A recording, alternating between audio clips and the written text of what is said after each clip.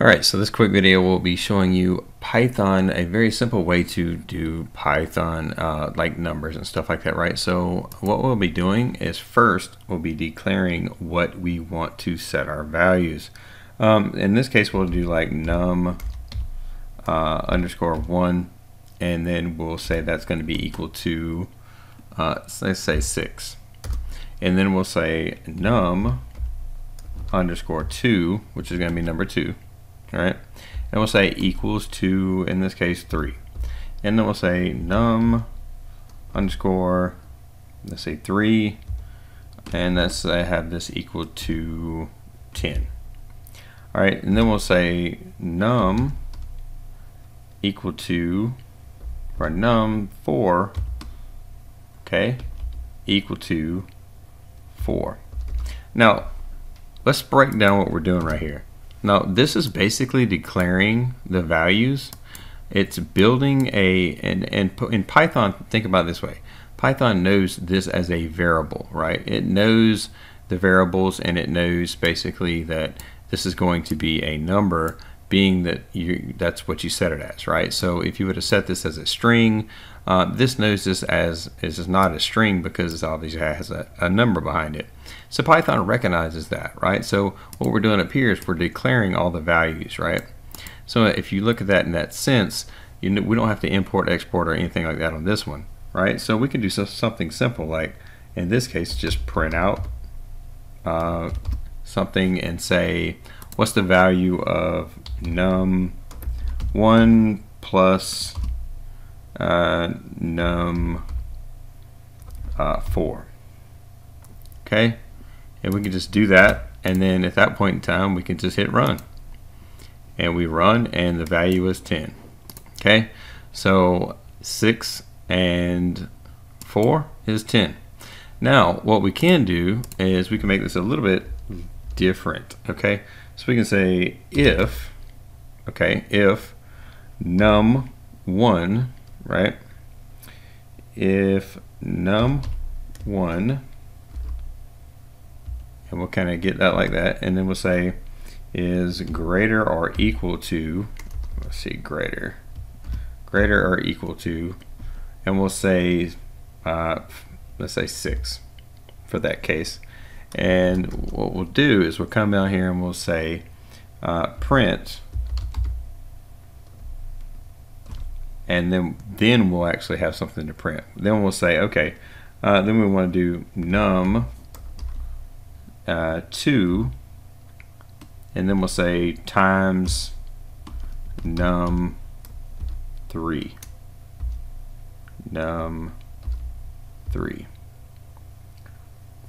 and we did not put the 8. We must make sure we put the times in there, and we'll put the brackets back in there, and everything will be back fine. Okay, so and obviously too, don't capitalize anything that's not capitalized. So you see you have corrections in there, and for that factor. So in this case, what we're going to do is we're going to say, okay, we're going to scratch the bottom, and we're going to say if the very first number is above 6, then we're going to print this. Okay, then we're going to print the sum of that. So let's go ahead and run that, see what that gives us. Okay, so that gave us 30 down here. All right, so that's another thing, right? So let's just say 1 was 5. What's it going to do? It's not going to do anything, right? Because we didn't have anything, right? Let's see.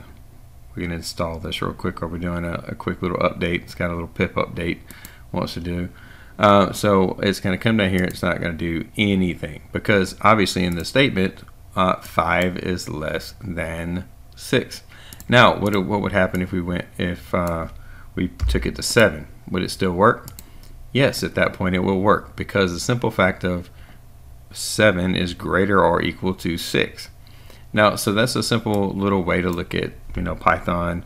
A couple of things you can do, print functions, and if function, like that's the way you would do an if function. And you can always step outside of here and do another print too.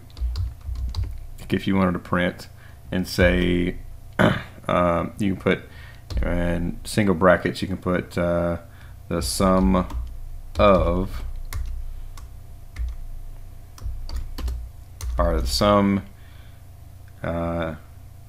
equals, and then put over here brackets in here, and then we'll say num, let's say 2. Okay, we'll use num2 in here, and then we'll do plus. We'll do plus right here. My shift key is not working for me, and we'll do num. Let's just say 4 for this one. All right, so num4. So in that case, what's going to happen is it's going to say the sum equals the, and what the equation is right here. So we're going to first print off again, print everything here, and this time you see down here it says that the sum equals. So the sum equals 7. Okay, so there's a couple different ways you can do Python, a couple different ways you can kind of understand it. I personally like the IDE of using VS Code, just simply because of the way you can simply come over here and install. For one, you can just install a Python right off the get. It's really simple to install. It's really easy to use. You don't have to do like go over here to find run terminals or this and that. You just come over here and hit run and you're good, as long as your code's good, right? And for that you have code organizers, stuff like that. You can always come in here and add some stuff to your system. Like right now I currently have Python, PyBalance, Prettier for code, stuff like that, and I believe I have the rest of these. So, but just come in here and recommend a Docker, right? So I haven't done that one yet, but again, I just want to give you a couple little Python tips, you know, I mean, because numbers and stuff like that are really simple, but understanding numbers and understanding the things you can do and understanding variables within Python are a very simple task. So I recommend you just do this little exercise and see where you get with it, right? You know, just download VS Code. It's completely free. Then install Python from VS Code. Then go ahead and run this task. It's that simple. I mean, you can literally do this within 5 minutes after watching this video. So with that said, I hope you enjoyed it. Hope it taught you something, and we'll see you on the next one.